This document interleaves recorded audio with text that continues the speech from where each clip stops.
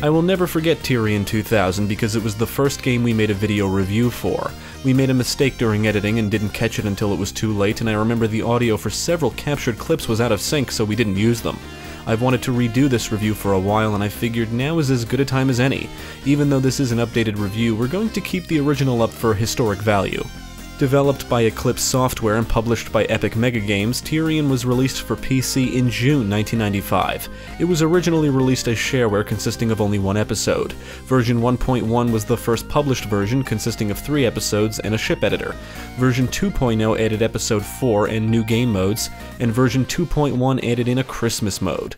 In 1999, Tyrian was re-released as Tyrian 2000, which includes an additional 5th episode and some new ships. World Tree Games developed versions for the Game Boy Color and Game Boy Advance, but they were cancelled. However, you can find and download the ROMs of these versions. Then there's Open Tyrian, which is basically a rewrite of the game based on the original source code. Open Tyrian can only be played using the files from version 2.1. You cannot use the files from Tyrian 2000. There are console builds of Open Tyrian for multiple systems, which does make it very attractive. For this review, I played the GOG version of Tyrian 2000. So let's take a look and see what it's all about. There is an actual story in Tyrian, and it's told through text and data cubes found in the levels. The story is set in the year 20,031, and you play as a terraforming pilot named Trent Hawkins. During an assignment on the planet Tyrian, his best friend is shot, and before he dies, he is able to tell Trent that the attack was carried out by Microsol, a giant corporation that controls the terraformation of the planet. Unique to Tyrian is gravidium, a special mineral which is able to control the force of gravity, and Microsol wants to use it to power their warships, and they will eliminate anybody who knows of gravidium's existence. Trent leaves Tyrian to avoid being hunted down by Microsol and heads to the planet Savara, the only planet free of the interstellar government's policies. He vows to avenge his friend's death and prepares to fight. Honestly, I do like the plot. You're going to have to read, otherwise you won't know what's going on, but even if you don't care for the story, it never gets in the way of the gameplay. I'm surprised the story is as fleshed out as it is. There's actually a lot of background information and lore on different characters and the many planets you'll visit, which is pretty cool. The visuals, basic audio options, and controls can be adjusted in-game, and the only thing I don't like is that you can't configure these options from the main menu. You have to start a game and adjust them from the game menu. There is a setup executable that launches a menu where you can configure the visuals and audio, and you can also access a jukebox where you can listen to all of the game's songs. Tyrian does support joysticks, and you can play it with an Xbox 360 or Xbox One controller, which may require you to make some changes to the game's configuration file. However, mapping the buttons will require trial and error testing. You can change what buttons do what in-game, but there's no way to see what the buttons map to on the controller. You have to play and start pressing buttons to see what they do, and then adjust them again from the menu if necessary. I did play through a good chunk of the game with an Xbox One controller, and after getting the buttons mapped how I wanted, I didn't have any issues. Tyrian is a vertical scrolling shmup. You fly around in a ship shooting at enemies and dodging projectiles. Each ship has special weapons referred to as twiddles. What a fantastic term. They are activated by entering a specific combination of buttons similar to how special moves are executed in fighting games. Your ship can be equipped with a front gun, rear gun, and 2 sidekicks. You start with a basic ship but will acquire credits as you play. The credits can be spent on new ships, weapons, sidekicks, shields, and generators. You can also spend credits to increase the power of your weapons. You can view the specs of your ships from the game menu, which does provide you some detailed information. Generators are responsible for powering your ship. They determine how fast you can fire and how fast your shields recharge. When you take damage, your shield power depletes, and when it's fully depleted, you start to lose armor. Your shield will regenerate if you don't take any hits. When all your armor is gone, your ship blows up and you'll have to restart the level. You can buy more powerful shields as you progress, but you will want to make sure you have the generators to support them efficiently. When enemies are destroyed, they can drop items like coins and gems that reward you with credits, as well as data cubes, weapon power-ups, special weapons, and orbs that will grant you access to secret levels upon pickup. When your armor is low, a specific ship usually appears that you can destroy and it will drop armor. You need to complete one level before you can advance to the next, and sometimes you're given multiple levels to choose from, so there are different routes you can take, which does add some replay value. You'll get to fly through some bonus levels where you have to do something specific, like in Zinglon's Ale you have to gather as much ale as possible. Zinglon's Squadron is similar to Galaxian or Galaga. And then there's the hidden Zinglon's Revenge, which is only accessible by beating the last level of Episode 4 with a specific ship. There are multiple difficulty modes to choose from. You can choose from easy, normal, and hard. And then there's the 3 hidden difficulties: impossible, suicide, and Lord of the Game, which are accessed by entering passwords and specific button combinations.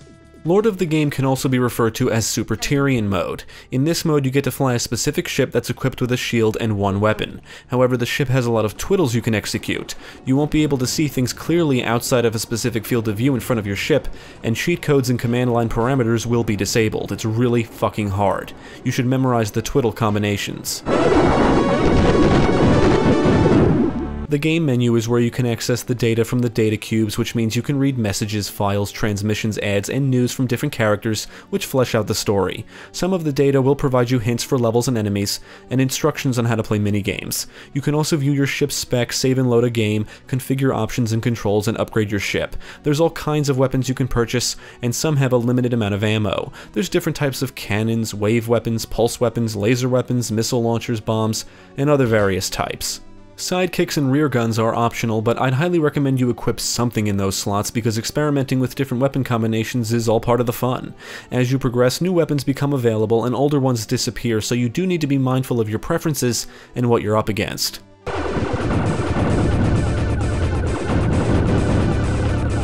You'll engage a wide variety of enemies throughout all 5 episodes, including enemy ships, ground cannons, and towers among other types, and you'll have to dodge projectiles coming from multiple directions.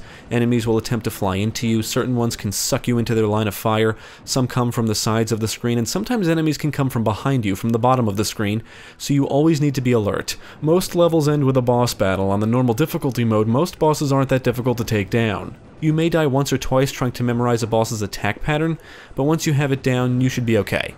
The enemy and boss variety is rather impressive. Every level will feel different. It's like something new is always being thrown at you. You do need to watch out for some hazards like spikes, massive ships that need to be avoided, large chunks of fire, structures, unexplained speed boosts that may result in you crashing into something, and you may have to play a level multiple times until you know what to avoid and when. Tyrian contains a lot of content for a shmup. There's more to the game than just the story mode. For one thing, there's the ship editor where you can create your own ships. You will want to look up a tutorial or find some instructions on how to use it. If you enter the correct password at the main menu, you can play the Destruct minigame, which resembles the gameplay from Scorched Earth. There's also multiple game modes, including Timed Battle, Arcade Mode, and Super Arcade Mode. Timed Battle is a mode available only in Tyrian 2000. You select one of 3 levels and are given a set amount of time and lives to complete it. You choose your difficulty, you can collect power-ups, armor, lives, and the whole idea is to beat it within the time limit and set a high score. When you beat the level, your score is determined by the time, destruction, and lives bonus.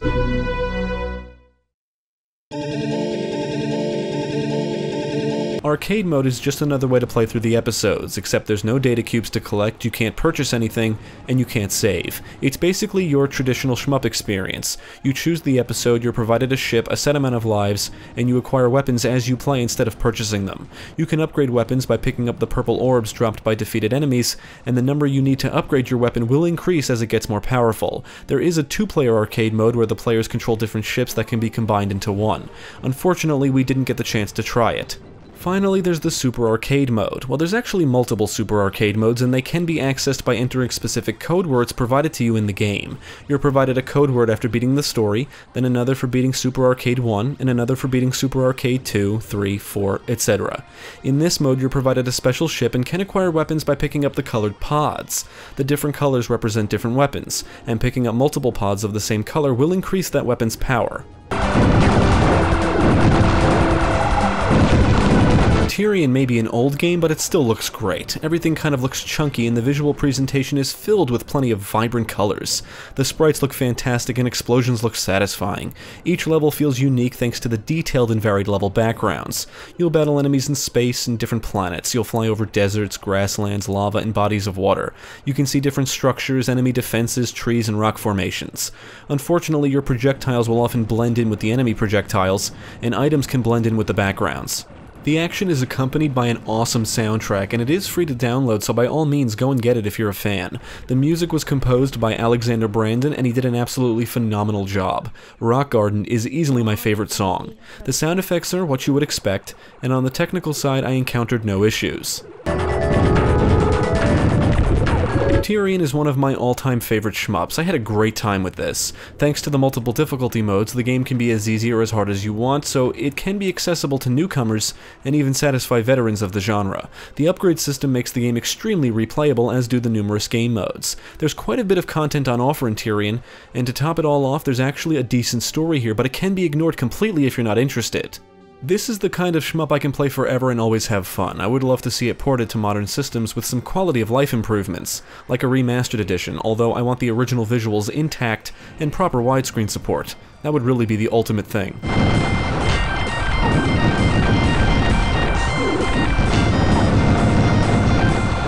I would absolutely recommend Tyrian to everyone. It's got everything you would want or expect from a shmup. It offers a challenge, there's different weapons to play around with, plenty of diverse levels, plenty of enemies to blow away, it looks great, the soundtrack is excellent, it's got an interesting plot, you can create your own ships, and there's numerous game modes to enjoy. And the best part is, it's free. So definitely check out Tyrian if you haven't already.